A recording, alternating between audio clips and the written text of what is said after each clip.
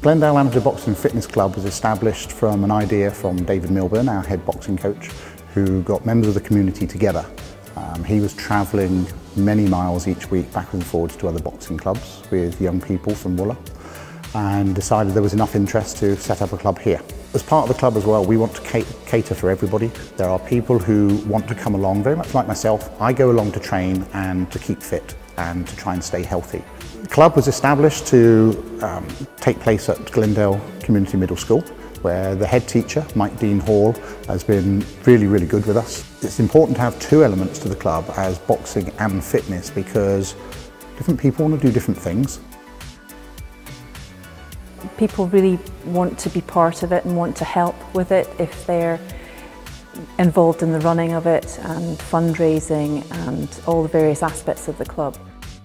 There's a real friendship group there, and people have got to know each other that maybe didn't before, which is great within a small community like this.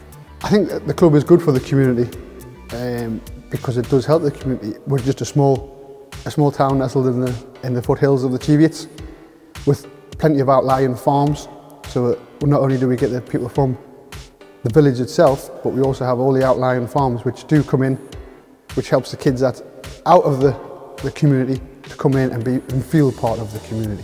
From a parent's point of view, I think the club is really good for the community. It's somewhere that I can go to the exercise class and know fine well that Brooke's safe round the other side, and they're quite willing to accommodate the extra 15 minutes if our class runs over and keep an eye on her till I can get there to get her.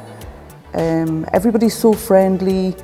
The Boxing Fitness Club is very important to Wooler because in a small place like this, there's not usually that much on. You're very limited with what you can do as opposed to if you were in a town.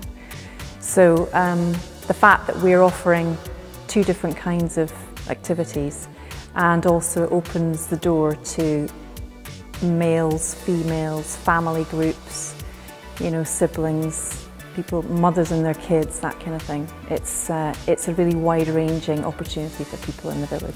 The success of the club has actually been recognised recently. We were nominated by Northumberland Sport for quite a prestigious award, and I believe that we're the first Northumberland club ever to win the Sport England North East Regional Satellite Club of the Year. So our nomination went in with hundreds of other clubs, and I do know full well there's over 9,000 satellite clubs in the UK, and 9 regions get voted for. We came top in the North East for a club that's just been running 18 months. That is an absolute massive buzz for us. We're looking to do a twinning with a boxing club in Los Angeles, in the Glendale area of Los Angeles, where there is a boxing club as well. So again, plans for the future. If we can get across there, see them, and maybe get boxers from them to come to us to them, and have international recognition as well. Big dream, but big plans.